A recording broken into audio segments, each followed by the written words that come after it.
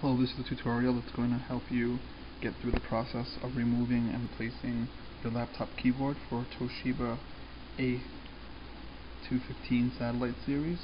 I believe this also works for the 210 and the 205.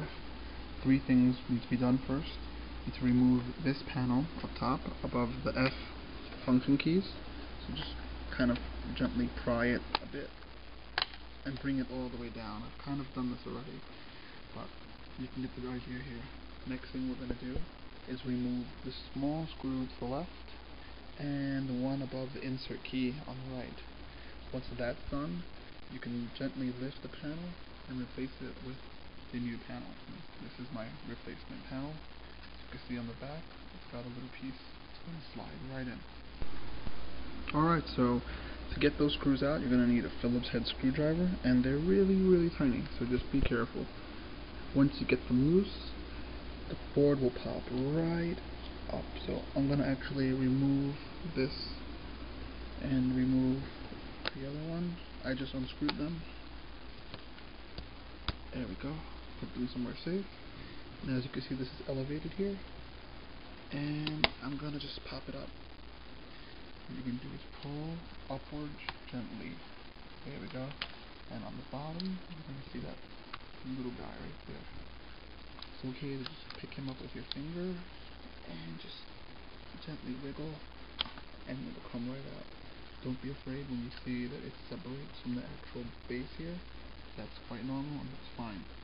This is exactly what we want. Okay, now that we've got that removed, I'm gonna make something very clear that's gonna help out a lot.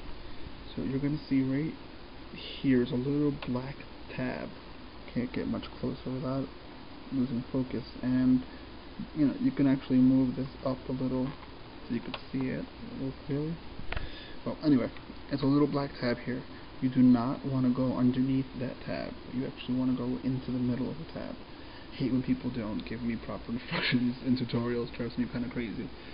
So what we're going to do is take the board, put it top first, line it up, and take the tab here and bend the bottom just a little bit. I'm sure if you're watching this, you already have one of these things, so you should know that you can actually bend it. And you want to kind of just finagle its way into the middle of that little black dot, not underneath it. So this requires two hands, so I'm going to put the camera down for a moment and resume in a minute afterwards. So 2 quick notes here. That little black tab that I mentioned previously, you can slide it up a little and then put the ribbon inside and slide it back down. Do it on both sides and it'll make this an easier transition. Also, I had said that you should seed the top of the keyboard in. Don't do that, actually place it on top up here, so it's going to make things a lot smoother.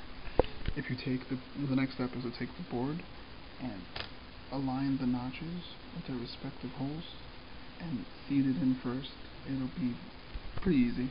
It takes 2 hands, so I'm just going to do that, and then I'll resume. Alright, now that we've got that in there, we just want to place gently on the top so that everything lines up with their respective notches as well, and you should hear a click.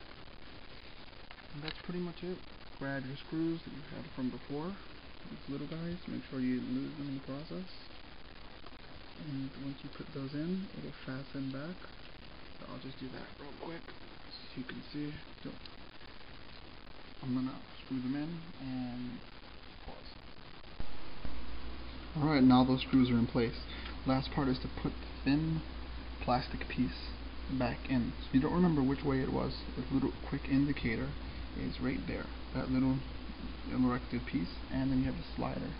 This piece that's sticking out will go on the right hand side easily into its respective place, and this left one gets a little tricky. You're going to have to bend and slide, and then this will pop. There we go, and just press it down. Thanks for bearing with me, and I hope this was making your life a little easier. This is my first one, so hopefully it'll get better. Thanks for watching. Alright, and here's the proof that the new keyboard actually works.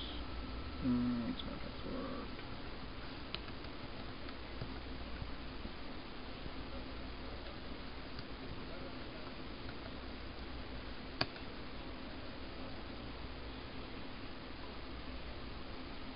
So I just got access to my laptop, and everything's a go. It takes a bit to load up.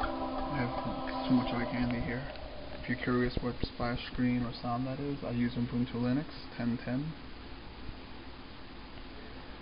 And that's pretty much it. If anyone's interested, you can just watch, and that's my background, and here's my other password protector. And as you can see, I'm typing now, and it works. So, thanks for watching. Take care, everybody.